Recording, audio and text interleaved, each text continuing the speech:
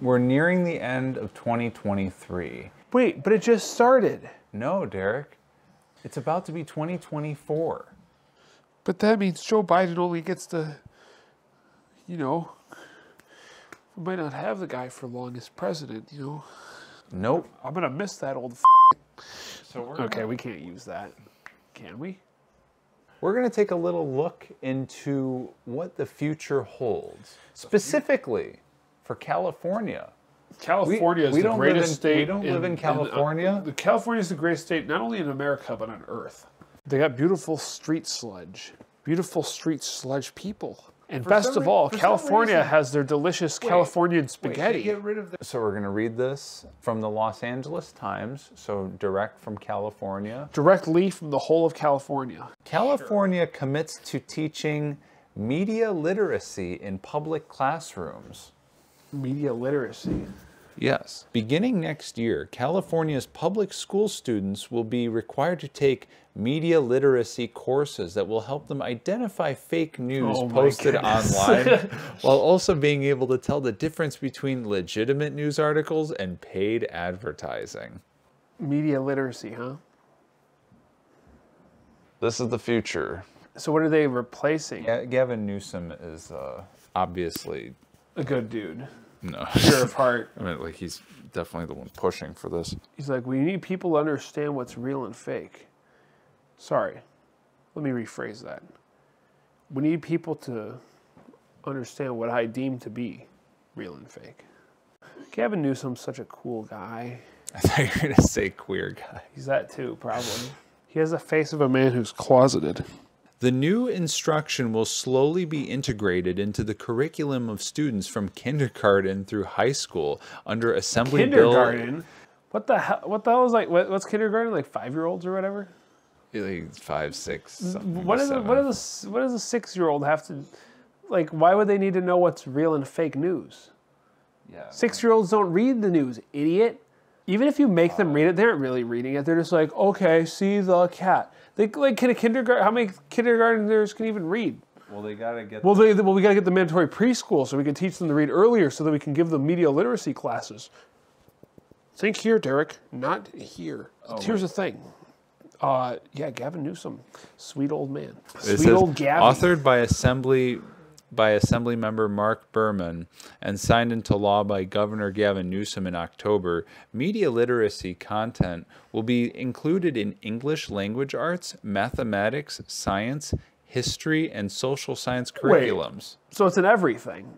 Why is it in math? Like when they said English, I'm like, okay, whatever. And then it's just like in math, I'm like,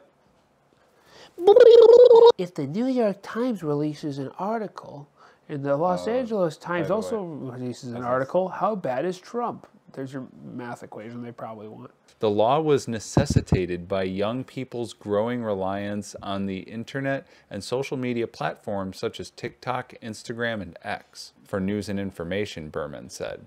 Texas, New Jersey, and Delaware have also passed strong media literacy laws, according to Media Literacy Now, a nonprofit research organization. Teaching media literacy is a key strategy to support our children. I notice they haven't condition our children. They haven't really said what it is yet. I'm going full robot mode. Listen, Gavin Newsom, he knows what's up. He knows that you can't just go on Instagram, look at some big fat, thick twerking model, and go, wait a second, I know. So you need a class to understand what you're looking at. That's media literacy. It says, okay, to support our children, their families, and our society that are inundated with misinformation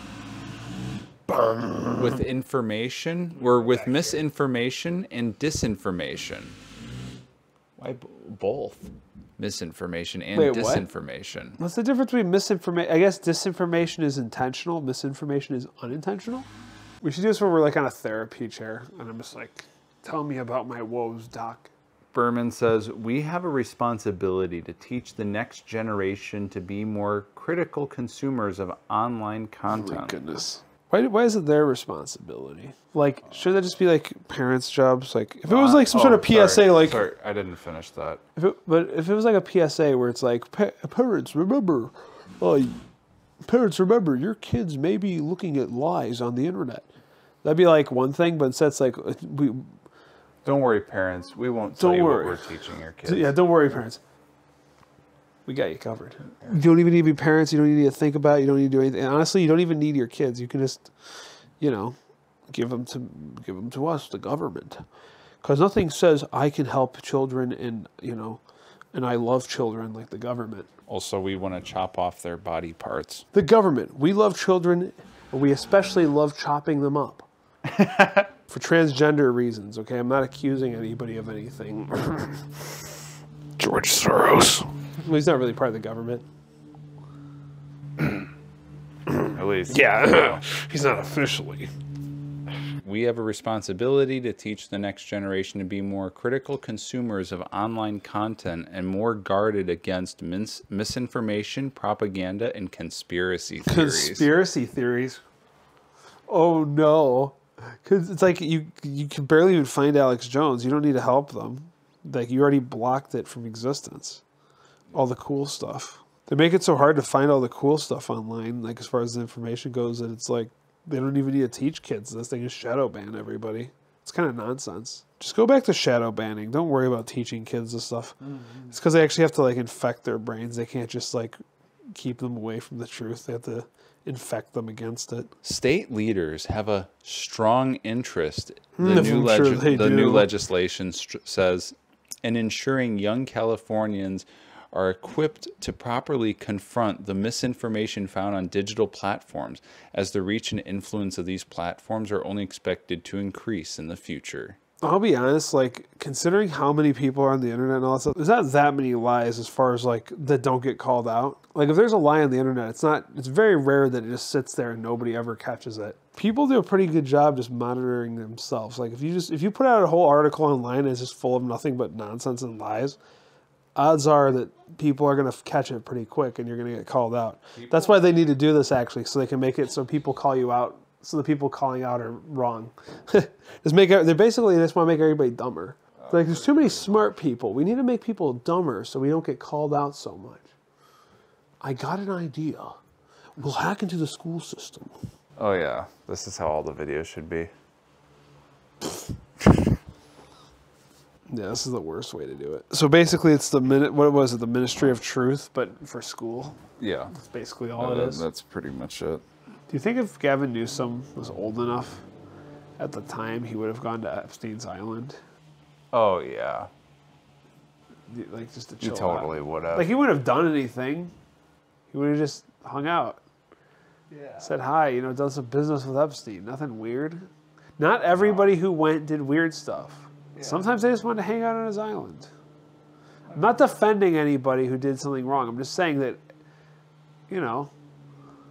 this is the ending. If you ever find yourself wondering to yourself, how can I prevent this in my state? All you have to do is donate to the Democrats. Give them all your money. Give them billions of dollars. Listen to me carefully. I don't know where I was going with that bit. I got a better bit. If you guys have a problem with this kind of thing happening in America,